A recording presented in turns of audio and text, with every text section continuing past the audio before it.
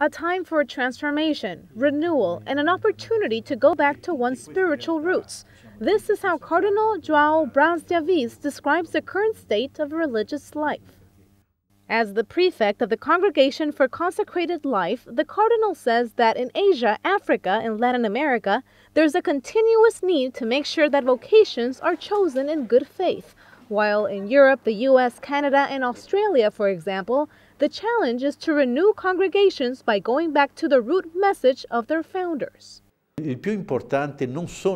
The most important things are not projects. See, projects are the fruit of different religious charisms. But what we must consider is if these projects help keep these charisms alive. Without the charism, the project will surely die. It's better to reduce the projects and have the charism intact. That is, returning to the fundamental message of the founders, which is based on the gospel. The Cardinal highlights the need to return to the root message of a congregation. He goes on to say that throughout history, some congregations have survived with only one member.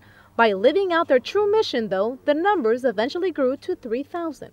The grace and the message by which the congregation was born has to be the focus. It has to be cared for. Sometimes it's not only members who don't live this out, but also superiors. When that happens, the charism dies. It's not that God wants it to die, but it's that we haven't created the conditions for it to thrive. Another challenge is the relationship among religious orders. The Cardinal says there must be a stronger bond among them. In the Church, we must learn to help one another. If one charism is suffering and needs help, another that's in good standing should respond. But it should respond in every sense of the word, so economically or even with vocation formation. There are so many things we can do to help. Sometimes we are too isolated, and in the end, this hurts us. So when it comes down to it, Cardinal de Aviz says authentic missions are key, and not necessarily the number of members or institutions.